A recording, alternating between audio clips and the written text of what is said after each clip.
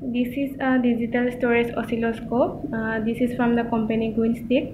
So after connecting its main supply port from in the main switch port, we have to click this power button. Then this digital storage oscilloscope is about to run. So this is the main window of this digital storage oscilloscope.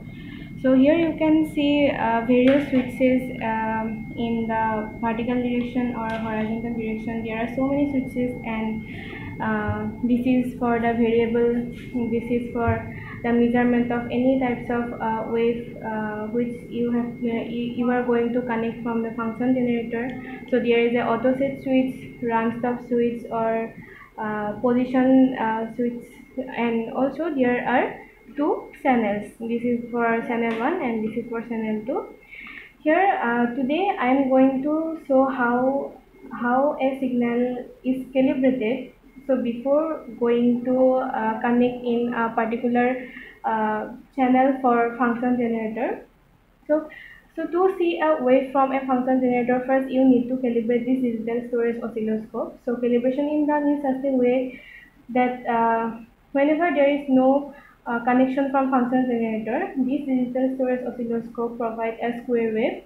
So today we are going to show this square wave to you. So as you can see in this channel, there are two connectors. One is from positive and one is from negative. So you just simply have to connect this positive in these 2 volt peak to peak, and this is the ground for here,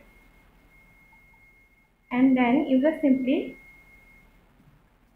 click this channel 1 waveform. So here it is the square wave which has a 2 volt peak to peak. So you can also adjust this square wave in this way, or for measuring a particular wave you just simply according to your convenience you can adjust this waveform. And there is a one big benefit in this digital storage oscilloscope is that you can directly screenshot this waveform to your pen drive by simply adding your pen drive in this particular portion, and you can also measure various type of things like duty cycle, its amplitude, or its maximum vol, minimum vol, or frequency. So this is the measure button. Here everything is available, that is peak to peak, maximum, minimum, amplitude, high, low, mean, cycle mean, RMS, cycle RMS.